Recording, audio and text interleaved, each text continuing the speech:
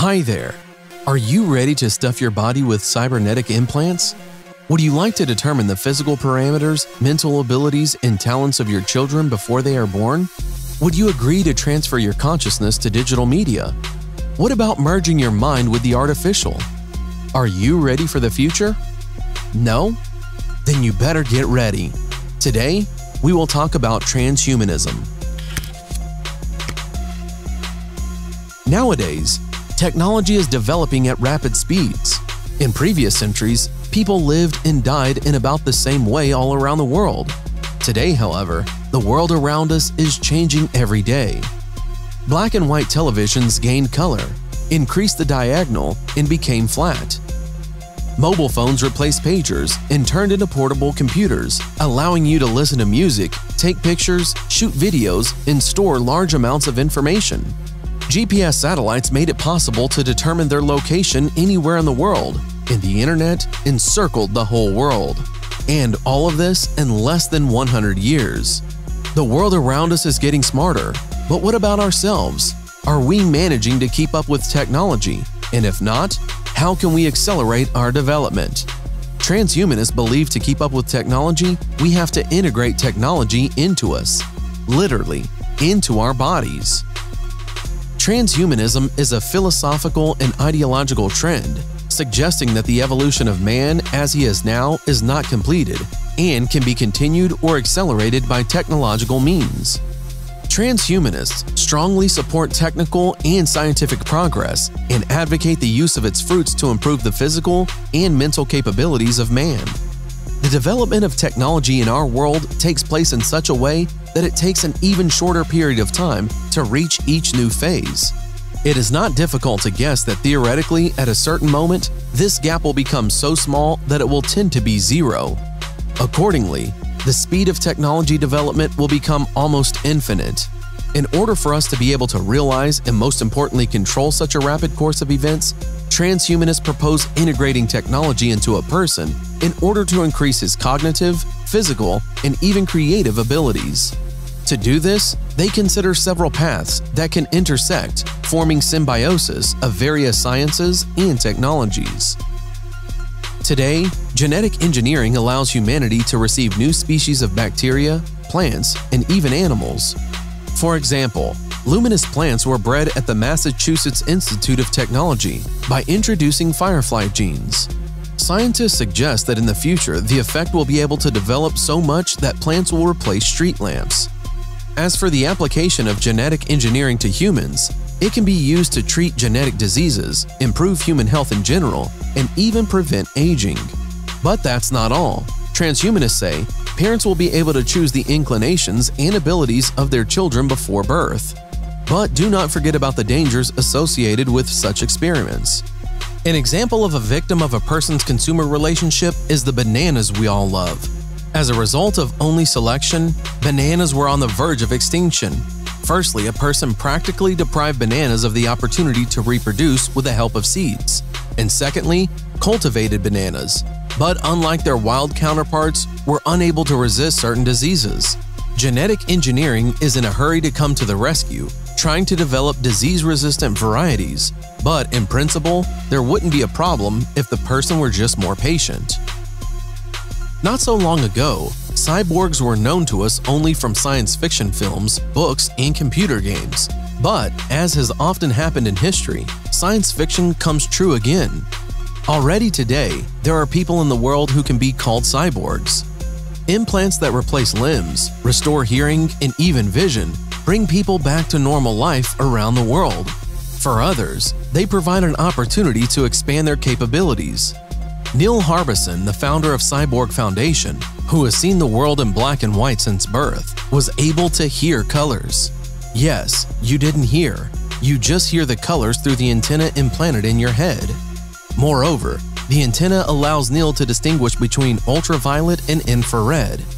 My life has changed a lot since I hear colors, says Neil, because they are literally everywhere. For example, visiting the art gallery where I hear Picasso was the biggest change. I feel like a concert hall. I can listen to the pictures. Supermarkets make a strong impression on me. Walking around the supermarket is very active. It can be compared with a visit to a nightclub. It is filled with different tunes, especially a number of them with cleaning products. Amazing! Now imagine that your consciousness can be downloaded to a high-tech computer. Imagine the infinity of the global network and the multivariate interpretation of digital reality. To do this, transhumanists propose to recreate the chemical process of the brain in a digital code. But is it enough to reproduce chemistry? Or is man, after all, something more than chemistry and the brain? One more thing. Will human life turn into an endless computer game? And will the desired development turn into a superhuman? Or degrade into creatures completely mired in virtual reality? Do not forget also, when switching to digital form, only copies of consciousness are created that have nothing to do with you personally. This is just an imagination. But where are you real? Is the shell in which you live so important to the human being? And most importantly, what is human nature? How to copy it? Is the preservation of only one brain sufficient for the continuation of human life in a mechanical body? Can a person recreated in a cybernetic body be sure that he has remained unchanged? What are his real memories? That he generally lived and was not created artificially as a program? Technological development seems to have some limits. Please note that previously the processor power among the inhabitants was characterized by its clock speed. But modern processors increase power due to the number of cores. That is, apparently there is a certain line beyond which quality has to be replaced by quantity. But you can't get around physics. How soon will quantum effects make it unreasonable to further complicate the processors, giving the high level of marriage? Regarding the issue of artificial intelligence, the prospects are overshadowed by the Primrose theorem, which states that no matter what the power of a computer is, a person is able to do and understand something that is not available to the computer. That is, a person's thinking, not to mention his creative ability, cannot be mathematically described and molded digitally, and the assertion that the brain is a computer is incorrect. The idea of artificial intelligence appeared long ago, but in our time, it is already part of reality. But can artificial intelligence truly be alive? All life forms known to us appeared as a result of natural selection. How will this mechanism be implemented in digital life? Modern programs are becoming resistant to computer viruses thanks to programmers making changes to the code. But it is likely that the software of the future will be so trained that it can make adjustments to its own copies. Join the possibility of creating hardware on 3D printers, and as it turns out, the person is no longer needed? Even if there is a confrontation between human intelligence and artificial, is it likely that in the end it will degenerate into symbiosis? Or maybe the merger of man with the machine will become a new round of evolution? The technological modification of a human being cannot help but raise ethical doubts. Religious people speak of the impossibility of such experiments in the view of the fact that man was created in the image and likeness of God. But if we consider the issue from this point of view, then will the statement be true that the physical body is in question?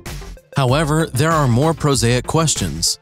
Fans of transhumanism are so passionate about the prospects that technological progress can give us that they forget about the politicians, corporations, secret societies, and other powerful structures that influence the development of mankind. The more powerful tools they find in their hands, the more power they gain. Do not forget about the availability of new technologies for the layman because of their cost. Will everyone be able to afford an improved body, or will it become the privilege of a separate group of the elect? How will the modified elite relate to mere mortals? And the need for such technologies for resources will further shift the balance of their distribution, and not in favor of the layman. One of the goals that transhumanism sets itself is the immortality of man. Many will find this prospect quite attractive. But first, let us return to the issue of accessibility. And second, imagine the immortal distraught dictators who are at the helm of the warring states. Are we ready for such a development of technology physically, mentally, and most importantly, morally? Should we flirt with playing God? And if you recall the theory of virtual reality, then do you plunge into another dream at the moment when you need to wake up? Write your opinion in the comments. And that's all for today. Thanks for watching. Subscribe for more.